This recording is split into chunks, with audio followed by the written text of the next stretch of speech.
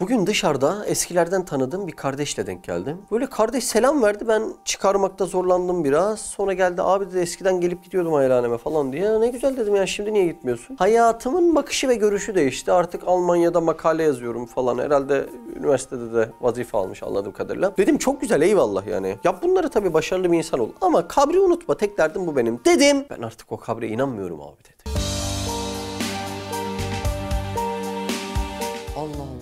Başladık konuşmaya. Yani olabilir mi? Şu kainat amaçsız ve gayesiz olabilir mi? Senin için yapılmış bu kainat kadar masraf yok olmak üzere kurulmuş olabilir mi? Anlattık, konuştuk durduk. Ben Allah'a düşmanlık ediyorum dedi. Dedim kardeşim, sen az önce Allah'a inanmıyordun. Yok olduğunu düşündüğün ve olmayan bir Allah'a nasıl düşmanlık edebilirsin ki? İnanın böyle durumlarda, yani inançsızlık durumunda kişinin derdi çok zeki olduğundan yeni bir yol bulma değil. Bazı şeylerin mantıksız gelmesi değil. İnanın hiçbir, yani zekayla mekayla hiçbir alakası yok. Tamamen garize-i beşeriye denen, affedersiniz, hayvani hislerin, yeme, içme, şehvet gibi hayvani hislerin rahatça yaşanma arzusundan dolayı Allah Azze ve Celle inkar ediliyor neredeyse. Çok üzücü bir durum. Öyle değil mi? Gerçekten problemlerin ekserisi böyle mantıklı bir çıkarım yaptı. Yeni bir yol buldu. Çünkü ben soruyorum her seferinde. Diyorum ki kardeşim bak, ben Allah'a inanıyorum. Yeni bir yol bulduysan, ben yanlıştaysam beni de bir düzelt diyorum yani. Anladın mı? Anlatsın mı diyorum yani, nasıl bir yol bulmuş? Hiçbir cevap yok yani. Bu dünyada var olmamın ne amacı olabilir ki diyor yani. Her şeye de böyle derin bakmamak lazım diyor. Kardeşim, yediğin yemeğin bir amacı var. Senin var olmanın amacı nasıl olmaz? Bu kadar şuursuzluk nasıl hallolur? İnanılır gibi değil ve tamamen bu kardeşte de tetkik ettim. Geçen yine gelmiş bir kardeş, başlamış işte hadislerin inkarından, altını kazdık. Yok ne hadisleri ya? Allah'a inancında problem var ya. Bugün ahirete inanamayan bir adam niye inanamıyor? Allah'ın o ahireti yaratabilecek kudretli olduğunu bilmiyor yani. Hep problem orada. Nasıl bir Allah'a iman ettiğini tanıyıp bilmiyorlar yani. Hep sorun oralar. Ama altını kazdığımda mantıki hiçbir çıkarım olmuyor. Hiçbir çıkarım. Hiçbir problem. Geçen günde böyle yıllardır inanmayan bir tane arkadaş vardı. Yine onunla konuştuk. Hem de 1 saat 50 dakika konuştuk yani. En son dedim ki ya kardeş dedim, bak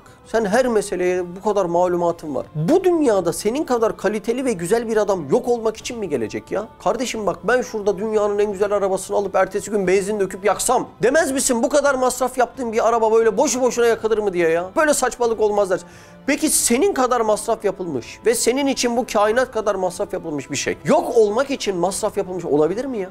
Olabilir mi hiç? Mümkün müdür böyle bir şey? Şimdi biz sizinle gitsek bir tane fabrika gezsek. Fabrikayı gezeceğiz ama 1 saat arabayla gezdik fabrikayı. Bitmiyor. 1 saat boyunca. Böyle diyorlar, üf burası inanılmaz bir fabrika. Fabrika inanılmaz. Masraflar yapılmış. Vidaları bile altından. Fabrika gez bitmiyor. Arabayla 1 saatte anca geziyoruz. Böyle bakmışız yani, katrilyonlar masraflar yapılmış. İçinde kim çalışıyor? 100.000 tane istihdam sağlanmış işçi çalışıyor. Ya deriz ki üf ne biçim fabrika yapmış adamlar ya. Şehir kadar fabrika var. Ondan sonra sorsak abicim bu fabrika ne üretiyor? Dese ki bu fabrika günde 1 kamyon makarna üretiyor. O adam yemin etse bizi inandıramaz. İnandırır mı Yunus? Böyle bu kadar masraf yapılmış şeyin neticesi bu olabilir mi? Bak yemin etse ben inanmam o adama. Yemin etse. Vallahi işte Allah'ı da şöyle böyle dese inanmam o adama. Neden? Çünkü dünyada bu masraf yapılmışsa bunun neticesinde, nispetinde daha büyük bir sonuç olması lazım. Bugün bir adam bir tane sandık çaksa, çaktığı çiviler de altından olsa biz o adama ne deriz? Ya arkadaş, bununla bunun nispeti birbirine eşdeğer değil. Bunun için altından çivi kullanılır mı deriz, öyle değil mi? Bunlar birbirine nispeti gelmiyor. Bu kadar masraf yapılmış şu dünya kadar ya. Sadece dünyanın 1.300.000 katı büyüklüğünde bir tane ışık koymuş yani tepeye. Değil mi? Güneş ışığı. Bu kadar masraf yapılacak ne için? Yok olsun diye. Bu arkadaşların bunlara vereceği bir cevap olmadı, olmuyor da yani. Hep diyorlar tesadüfen olabilir, şöyle olabilir, böyle olabilir. Ya tesadüfen olmuş, sanki etrafımızda çok şey var. Bir gün kapıyı çalıp bir tane dedemin dedesi girdi. Ya dedemin dedesi sen ölmüştün, ben yenisiyim, tesadüfen oldum dedi de sanki tesadüfen olmuş bir örnek var önümüzde. Bu kadar mantıklı geliyor güya tesadüfen. En son şunu diyebildi, kardeş dedi, ben bu dünyaya gelmeyi kendim istemedim ki dedi. Sen kendin gelmediysen demek gönderildim. Seni gönderen niye gönderdi arkadaş? Hangi amaca binaen gönderdi ya? Cevap yok. Sıkıntı. Burada cevap çıkmıyor yani. Ve problem ne biliyor musun? Mantıklı bir yol buldum. Allah'a inanma. Hayır. Affedersiniz, garize-i beşeriye denen hayvani hislerle, rububiyet cihetiyle, yani bana hüküm edilmesi cihetiyle kimseye hesap vermeden bir dünyada yaşamak isteği. Bunun için bir Allah'a inkar edip binlerce Allah'a iman etmek zorunda kalıyorlar. Ya çok üzücü. Şimdi şurası çok elzem. Mesela biraz istisna konuşalım. Bir insan çok şiddetli bir trafik kazası geçirse 300'le giderken araba takla etti. İstisnai de olsa hayatına devam eden adam var mıdır? Bir tane iki tane ama vardır yani istisnai. Peki kafasına silah basılmış, silah kurşun yemiş ama istisnai olarak hayatına devam eden adam var mıdır? Vardır değil mi? İladat ses var ya.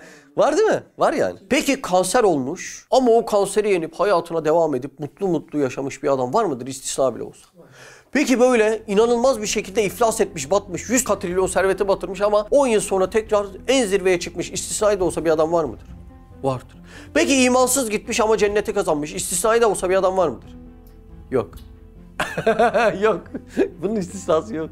Bu o kadar önemli. Bura o kadar sıkıntılı. Anladın mı? O yüzden önemli olan bu dünyada Allah diyebilmek. Çünkü öbür dünyada her türlü dedirtiyorlar. Ama bunun istisnası yok bu meselenin yani. Çok sıkıntı. Şimdi Risale-i şöyle bir cümle geçiyor. Basar, göz manasında. Basar masnuatı görüp, yani sanatlı eserleri görüp. Masnu değil mi? Sanatlı yaratılan.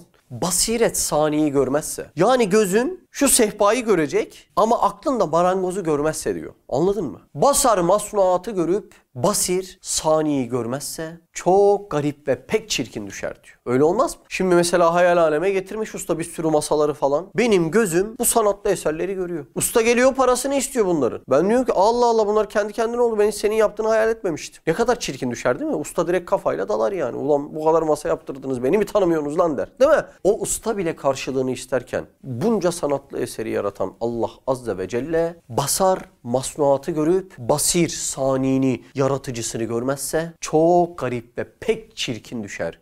Der mi? Demez mi? Şimdi görme kısmı burada çok önemli. Neden? Çünkü bir insanın inanmadığı bir şeyi başka inanmadığı bir şeyle ispatlayamazsın. Mesela adam dese ki ben Allah'a inanmıyorum. Öyle mi kardeşim? Dur sana Kur'an açayım desen olmaz. Çünkü adam Allah'a inanmıyor, zaten Kur'an'a da inanmıyor. İnanmadığı bir şeyi inanmadığı başka bir şeyle ispatlayamazsın. Ama o adamın inanmadığı bir şeyi, yani bir yaratıcıyı inandığı ve gözünün gördüğü bir şeylerle ispatlayabilirsin. Bu yüzden görme denen kısım, kainatı temaşa etme, müşahede etme denen kısım çok önemli. Kur'an sineğin kanadını bir damla sudan olmuş bir insana bile bize delil gösteriyor. Çünkü amaç bu. Bak gözünün önünde görmüyor mu? Bugün biraz organlarımızdan konuşalım. Tüm canlılara ve tabii ki kendime baktığımda organların kusursuz bir şekilde yerli yerinde olduğunu düşünüyorum. Mesela bir ara dedim ki ya Mehmet şu baş parmağın yerinden çıksa ne yapardın dedim. Benim araba kullanmam değişir. Çatal tutma şeklim değişir. Yumruk atma şeklim değişir. Baş parmak buzlu olmadığından saat de buradan çıkar artık. Çünkü bu onun kemiği. Benim artık saat takma şeklim değişir. Düğme ilikleme şeklim değişir. Voleybol oynama şeklim değişir. Basket oynama şeklim değişir. Yüzük takma şeklim değişir. Kravat bağlama şeklim değişir. Ayakkabı bağlama şeklim değişir. Klavyede yazı yazma şeklim değişir. Kalem tutma şeklim değişir. Yani şu baş parmağı buradan çıkarıp alırsan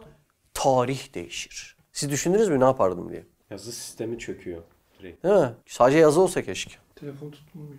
Telefon, bak işte o çok kötü. Bu tabii ölürüz telefon tutamasak. Günde 70 kez ortalama telefon tutuyorum. Şimdi dedim ki yani bir baş parmak belki varlığında farkında değilim. İnsan yokluğunda farkında oluyor. Çok ilginç, her şey zıttıyla biliniyor. Bu da olmamasıyla biliniyor. Şimdi yerinden çıkarsam elimde kalıyor baş parmak. Problem yaşıyorum yani. Ve ya burnum. Şimdi bakıyorum burnum, dilim. Ya dilimde bir tat alma reseptörleri var. Mesela koskocaman fil, dev gibi bir fil. Her gün aynı otu yiyor. Her gün aynı otu yiyor. Bir gün şikayetlenmiyor. Benim dilime bakıyorsun, tantuninin tadı ayrı, kebabın tadı ayrı, ciğerin tadı ayrı, muskanın tadı ayrı, cevizli sucuğun tadı ayrı, üzümün tadı ayrı, pekmezin tadı ayrı, elmanın tadı ayrı, armudun tadı ayrı. Ya sende nasıl bir tat alma barkodu var böyle? Her birine yeni barkod vurup geçiriyorsun. Tantuninin bile 1000 çeşidini bilirim. Hangi tantunici nerede iyi yapar, nerede kötü yapar? Tantuniye nane gider mi gitmez mi? Limonu ne kadar sıkacaksın, tuzu ne kadar dolduracaksın? Yanında hangi ayran, hangi şalgam içilir? Acaba turşunun hangi mevsim olanı az önceki tantuninin yanında yer diye bir dilime bakıyorum. Bir filde olmayan, ceylanda olmayan, koca koca hayvanlarda, varlıklarda, canlılarda olmayan tat alma reseptörü bana verilmiş. Dilimdeki bu tat alma barkodlarını sürekli kodlayan ve yerine koyan, acıyı, tatlıyı, ekşiyi, hepsini aynı et parçasında birleştiren yaratıcı kimdir?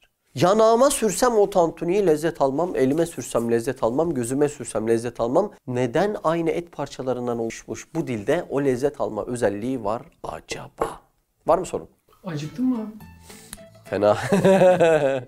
Antrenmandan çıktım. Eğer bu organların yaratıcısı Allah olarak bilinmezse şu sorulara cevap vermek zorunda kalacağız. 1. Eğer bu organları atomlar yapıyorsa, nasıl olur da kendisini bilmeyen, beni bilmeyen, baş parmağı nedir bilmeyen, şuur nedir bilmeyen, şefkat nedir bilmeyen, irade nedir bilmeyen atomlar el, ayak, burun, baş parmağı gibi organları yapabilir. Sadece organların yapımı da bir köşeye koyalım. Bu organların beslenilmesi 96.000 kilometrelik damar yolunda her seferinde nasıl doğru şekilde olabilir? Bazen tantunide limonu sıkarken bile ayarı yapamayız. Limonun suyu kaşımıza gözümüze girerken. Nasıl olur da kalsiyum her seferinde dişime, fosfor her seferinde gözüme gidiyor? Eğer kalsiyum bir yolunu karıştırıp gözü besleyeyim dese taş gibi gözüm olacak. Fosfor yolunu karıştırıp dişi besleyeyim dese pamuk şekeri gibi dişim olacak. Bir daha belki tantuni yiyemeyeceğim. Var mı problem?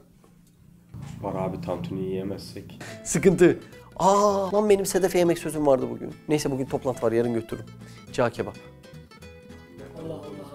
Erzurumlu olduğumu öğrendiğim günden beri cağ kebap tantuni ile yan yana duruyor bende. Bir Erzurumluk bunu gerektirir. 2. Nasıl olur da dünya şartlarından bile haberdar olmayan atomlar dünya şartlarına uygun bu organları yapabilirler? Hiç güneş görmemiş göz zerreleri güneşi görecek gözü. Hiç ses işitmemiş kulak zerreleri sesi duyacak bir kulağı. Hiç tantuni görmemiş dil zerreleri tat alacak bir dili. Hiç koku koklamamış burun zerreleri koku koklayabilecek bir burnu nasıl yapabilir? 3. Zerrelerde kalıp ve CNC makinesi yokken nasıl olur da bir Mehmet'i kalıptan çıkmış gibi yapabiliyor? Ve o Mehmet'in 5 yaşındaki hali, 15 yaşındaki hali, 25 yaşındaki halinin hiçbirinin beden elbisesi ötekiyle aynı değilken hani bu çalışan CNC makinesi nasıl oluyor da şu gömlek bile 2-3 yıl dayanıp küçülüp büyürken beden elbisem her seferinde bana uyumlu dikilebiliyor? 4. Organların vücutta en uygun yerleri nasıl olur da belirlenebiliyor? Mesela burnumu alsam desem ki ya bu burun burada çok hikmetli durmayacak. Çıkardım elime aldım burnu. Ama benim koku koklamaya ihtiyacım var değil mi? İnsanlar çünkü güzel kokulara mest olurlar. Bir yemeği bile yemeden önce ne yaparız şöyle bir koklarız da böyle öf saç tavada ne olmuş be falan böyle değil mi? Ya da böyle arkadaşlarla sarılmadan önce oğlum Ahmet leş gibi kokuyorsun lan. Gene antrenmandan mı geldin deriz. Veyahut deriz üf ya Yunus bugün ne güzel kokuyorsun kardeş deriz öyle değil mi? Burnumu elime alsam bunca vazifesi olan sadece bu kadar da değil. Bugün Erciyes'te kayak yapmaya gidelim havada -20 olsun. Şuradan -20'yi çekiyorsun. Tam buralarda vücuduna uygun bir şekilde hava ısınarak geri gidiyor. Bu ve bunun gibi nice vazifeler olan bulunu elime alsam. Desem ki buraya mı taksak? Yok burada iş görmez. Çok oynuyor her şeyi koklar. Var mı önerisi olan? Burun elimde mesela nereye takalım? Şöyle alnıma taksam olmaz kafa atamam. Avcumun içine çok sıkıntı çıkar taret alırken. Çok problem çıkar. Abi bırak bizi yapımcılar dahi bir canavar oluşturmaya çalışırken filmde her zaman burun bir şekilde yamuk yumuk da olsa burada oluyor değil mi? Ya hiç görmediğimiz bir canavar ama burnu hep düşünüyor yani canavar yapmak için ama gene buraya koyuyorlar. Şimdi biz bu burnu beğenmeyip buradan çıkarsak ya bu atom zerreleri tam bunu bilememiş. Nereye koyayım desek o burun elimizde kalır usta. 5. Bu organların sayısı nasıl belirleniyor? Her bir atom herhalde yüzlerce İbn Sina'dan daha zeki olacak ki burun birken kulağın 2 oluşu güzel tespit edilebilmiş. Hayret. 6. Ben büyüdükçe değişen beden elbisemi hangi terzi dikiyor? Yaşım ilerledikçe büyüyen, kilo aldıkça genişleyen, spor yaptıkça sıkılaşan beden elbisemi diken terzi kimdir? Şimdi bu söylediklerimi bir bakteri için, bir fil için, bir yarasa için, bir de Mehmet için düşünün. Her birinde cari olan meseleler bunlar. Sizce her mahluka en uygun beden elbisesini diken, en uygun organları yerli yerinde veren kimdir ve kim olabilir? Çölde giden bir deveye dikkat edin. O deveye önce çöl ortamına uygun 3 hafta suyu taşıyabilecek bir hörgüç verilmiş. Depo, yedek depo yani. O deve çölde genellikle dikenli bitkilerden beslendiğinden dolayı yarık bir ağız verilmiş deveye. Çölde bilirsiniz kum fırtınası bol olur. O kum fırtınaları girmesin diye şöyle kirpikler, burnundan nefes alabilsin diye aynı dizaynda filtreli bir burun yapısı verilmiş. Devenin ayağı kuma batmaması için sürekli açılacak şekilde yaratılmıştır. Eğer o deveye atomlar hata etseydi, devenin ayağı yerine bir at ayağı verseydi, diğer verilen organların hiçbir işe yaramayacaktı. Çünkü her adımında o çölde batacaktı o deve. Aynı devenin tam dizlerinin üzeri adeta bir boynuz kalınlığında nasır kaplıdır. Neden? Çünkü o çöle uzandığında bir yerleri yanmasın diye. O devede o kadar kalın bir kürk var ki artı 50 veyahut eksi 50 derece. Hiçbirinde fark etmez, o deve yolda kalmaz. Bunca muazzam organı yerli yerinde deveye koyup dizayn eden yaratıcı kimdir? Biz ona Allah diyoruz.